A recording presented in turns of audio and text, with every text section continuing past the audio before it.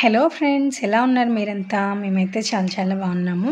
మీరు ఎలా ఉన్నారనేది మాతో కామెంట్ సెక్షన్లో షేర్ చేసుకోవడం అస్సలు మర్చిపోవద్దు. ఈరోజు నేను ఒక మంచి వీడియోతో మీ ముందుకు వచ్చేసాను. అది ఏంటంటే ఆల్రెడీ మీకు అర్థమైపోయే ఉంటుంది కదా. ఆల్రెడీ మీరు టైటిల్ చూస్తే అర్థమైపోయే ఉంటుంది కదా. అవును, బీట్రూట్తో మనం పచ్చడి ఎలా చేసుకోవాలనేది చూపించబోతున్నాను. దీనికి మనకి ఓన్లీ 2 టేబుల్ స్పూన్ ఆయిల్ ఉంటే సరిపోతుంది. బాగా ఎక్కువ కూడా అవసరం లేదు. చాలా సింపుల్గా 2 టేబుల్ స్పూన్ ఆఫ్ ఆయిల్తోనే మొత్తం కంప్లీట్ అయిపోతుంది. చాలా టేస్టీగా కూడా ఉంటుంది.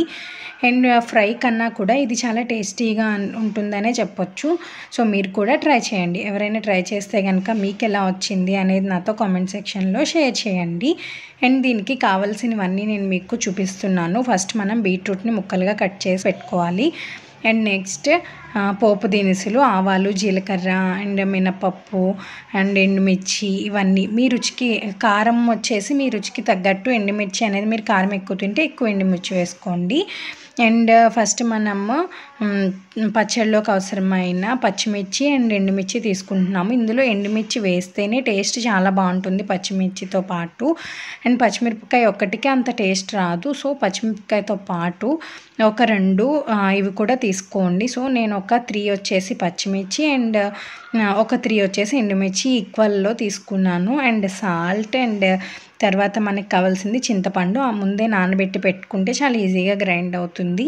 అండ్ కరివేపాకు అండ్ చిటికెడు పసుపు అండ్ ఇంగువ, ఇవి మనకి కావాల్సిన పదార్థాలు. చూసేసారు కదా.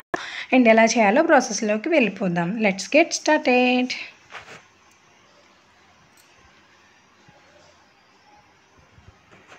ముందుగా స్టవ్ వెలిగించుకుని బాండీ పెట్టుకుని ఇందులో 1 టేబుల్ స్పూన్ ఆఫ్ ఆయిల్ని యాడ్ చేశాను.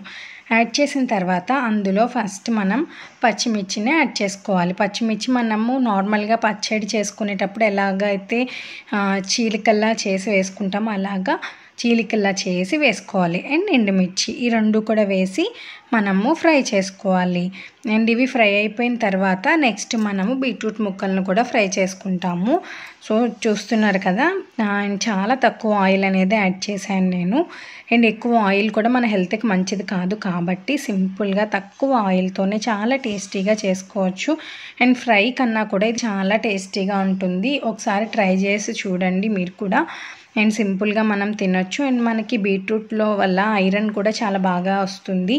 అండ్ బ్లడ్ కూడా తక్కువగా ఉన్న వారికి బ్లడ్ పడడానికి యూజ్ అవుతుంది. అండ్ ఇలా చాలా ఉపయోగాలు ఉన్నాయి ఈ బీట్రూట్ వల్ల. సో మనమే కాదు, పిల్లలకు కూడా చాలా యూజెస్ ఉంటాయి కాబట్టి సింపుల్గా ఇలా చేసి పెడితే వాళ్ళు కూడా టేస్టీగా ఎంజాయ్ చేస్తూ తినేస్తారు. అండ్ ఫస్ట్ మనం ఇలా వేయించి పెట్టుకున్న తర్వాత నెక్స్ట్ మనం బీట్రూట్ ముక్కలను కూడా వేయించుకోవాలి. అండ్ సేమ్ అదే బాండీలో అండ్ అదే ఆయిల్లో వేసి వేయించేసుకోండి.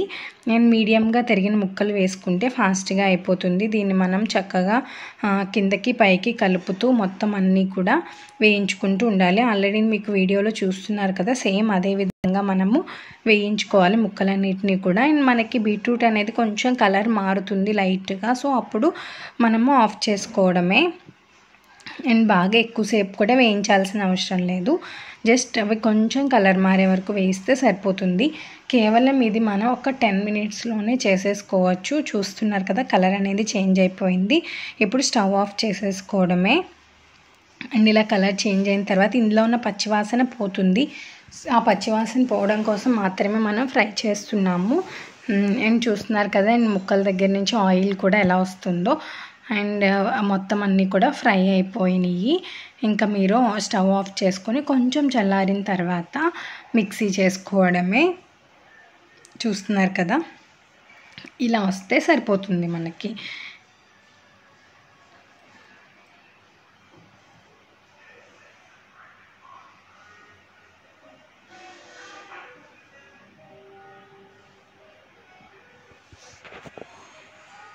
నెక్స్ట్ ఇవి చల్లారిన తర్వాత ముందుగా వేయించి పెట్టుకున్న పచ్చిమిర్చి, ఎండుమిర్చిని మనం మిక్సీ జార్లోకి యాడ్ చేసుకుని గ్రైండ్ చేసుకోవాలి. అండ్ ఒక గ్రైండ్ అయ్యేటప్పటికి మనకి టెక్స్చర్ అనేది ఈ విధంగా వస్తుంది. చూస్తున్నారు కదా.